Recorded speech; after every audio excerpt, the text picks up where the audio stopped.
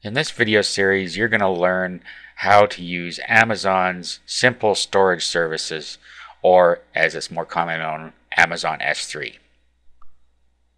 Now, the reason you might want to use Amazon S3, and the reason most people use it, is because you can store large amounts of data, and you can also access large amounts of data for a very inexpensive price.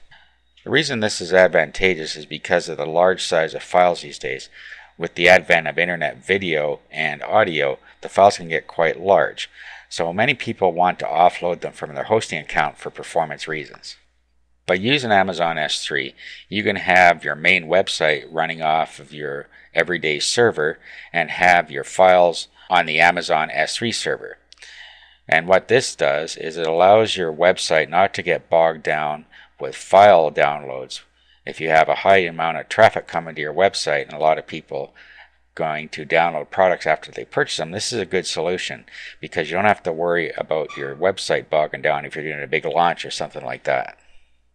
Now, Amazon S3 is meant really for storing and accessing your files. It does not have a lot of bells and whistles like a normal hosting account. And that is why people use it just for file storage, because that's really all it's meant for. Amazon themselves use the S3 service to store their own files for their own sites. So if they have confidence in their servers to store all of their data, then you certainly should have the same. Now, Amazon S3 service is also very inexpensive. Really, it's just pennies a gigabyte for data storage and very low fees for bandwidth, so it's a reasonable solution. Okay, now of course your first step is going to be to set up an Amazon S3 account. And you can do that from amazon.com/S3.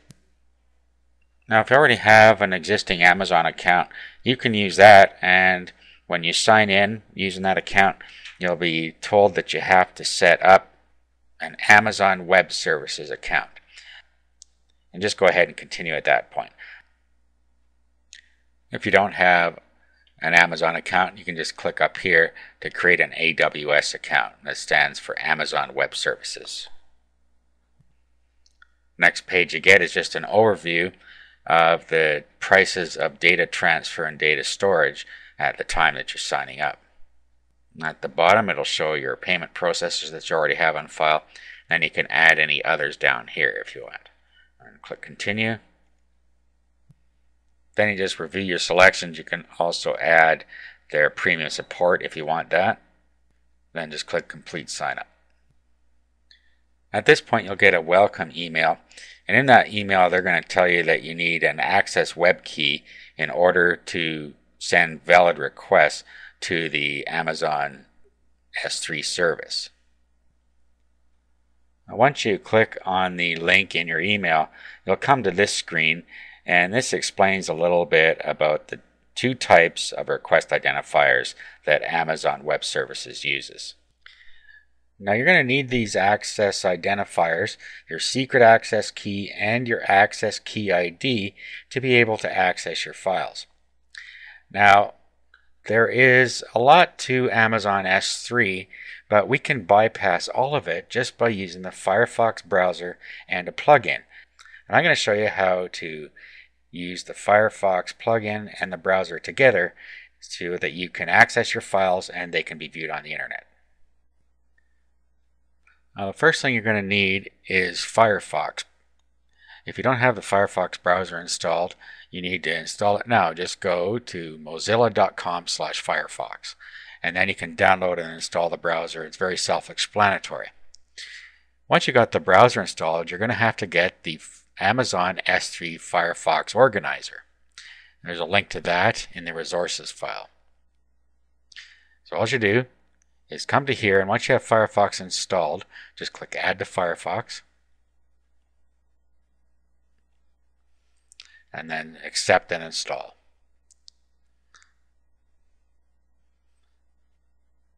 Click Install now.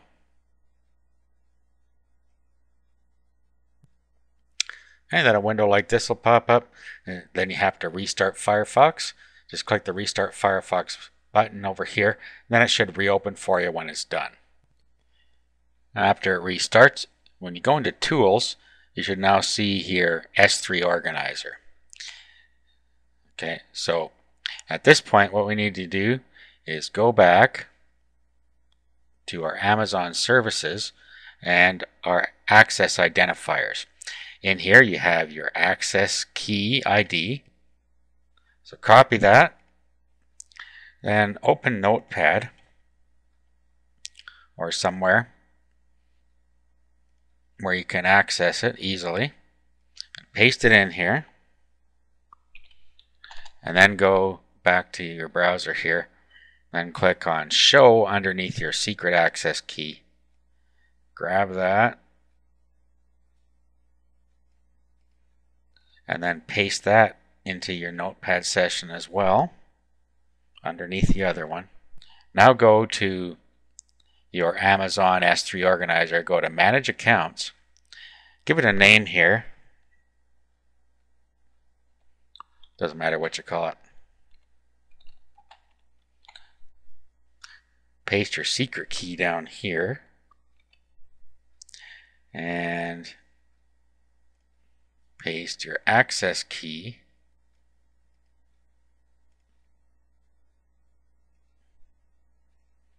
in here. Click Add.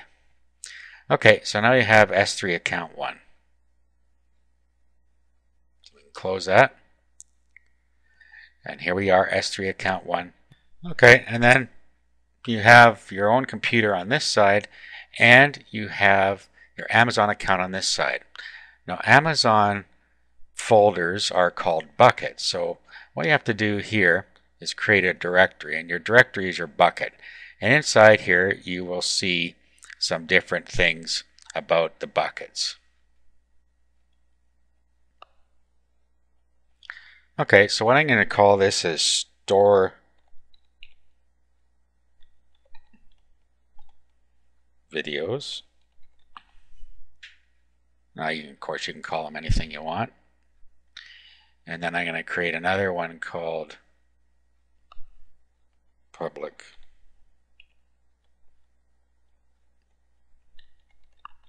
videos.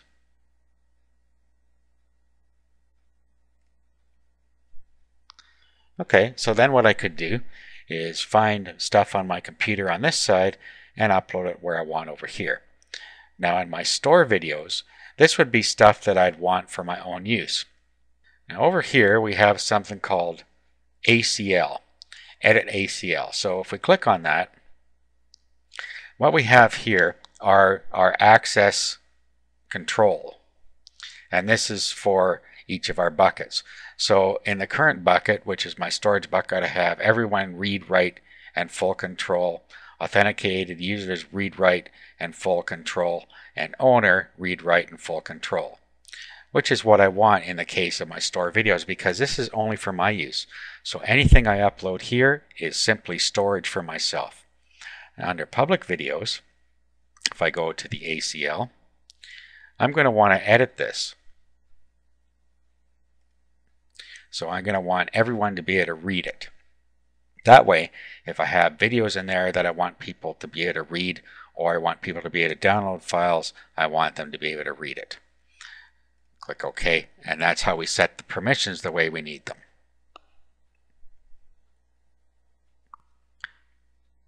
Okay, now I've selected a folder that I want to upload, and here's our buckets. And I'm going to upload this folder into public videos. So double click on that, and then what we'll do is we click on Tour, we right click, and we click Upload. Now what will happen is it will upload all of the files in the queue up into our bucket called public-videos.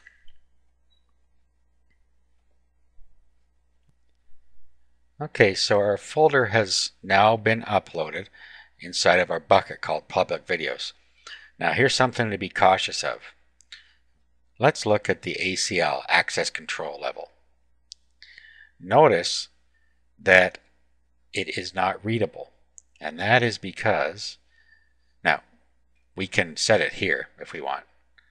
If we go to edit ACL, we could actually set it to be readable here, or what we could do, if we always want everything in this bucket to be readable by the public, and we could go into Edit ACL, and then down here just make sure we have Apply to Subfolders checked and click OK. Now when we go in here, we'll see that it is readable, and all the files in here will be able to be read as well. Okay, so we've uploaded all of our video files here now. Now, to access it, we have to use a special URL to this one, and it will be our bucket name, public-videos dot s3.amazonaws.com/tour, and then /tour.html will be how we access this video. And just to make sure that works, we'll bring that up now. Actually, now let's clear this. We can clear the completed. Now I'll bring up a blank window here, and then we will paste the URL in there that we need to use. So the generic name is bucket name.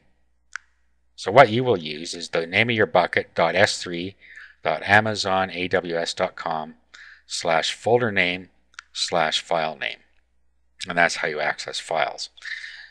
I'm going to include all this in a document that comes with the video so that you know what I'm talking about here, and I'm going to show you in a sec here. Okay, it's now loading the video into the browser here. And as you can see, it's loading Camtasia Studio file in there. And that's how we get everything to work in our Amazon S3 account.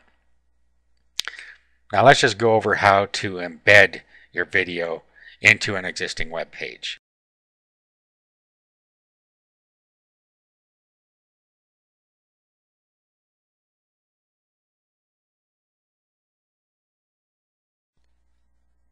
Now for this last bit here, let's just look at how to embed the code into the HTML for an existing website. So here we have the code that came with this project on my computer here. So if we open this with Notepad, we can take the embed code out of here. See, users looking for simple embed code. So what we can do is just grab the simple embed code, do a copy, and we'll close this. I'm going to make a whole new web page here, but I could just pop that into any web page if I want. But I'm going to create a new web page. I'm just going to do it with Composer here. And go to Code, Source. And we'll just pop it right in here. And then all we have to do is put the new path to the files here. So our path is, remember, is the bucket name .s3.amazon.ws.com/tour/tour.html. Well, we don't want tour.html in there because we're not actually accessing the file. We're just accessing the directory. The files are inside the /tour directory. If we go back to our S3 here, we want the tour directory, and then our files are inside there. So let's go back to our website here, and let's get the URL to where the files are. And all we have to do is put in front of the file names our path. Okay, so just like that. And then we do the same thing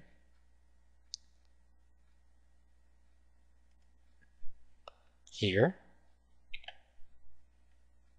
And then we do the same thing here.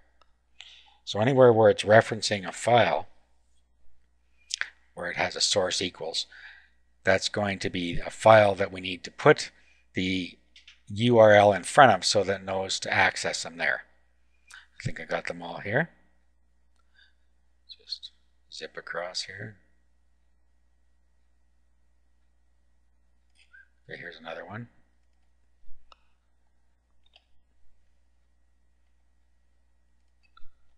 too many slashes going on there. Okay, so anyway.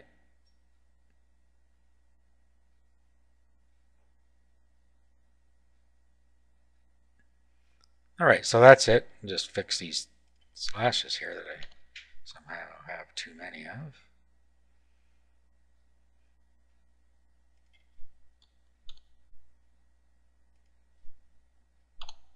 Okay, so now what we'll do is we'll save our web page here to our desktop.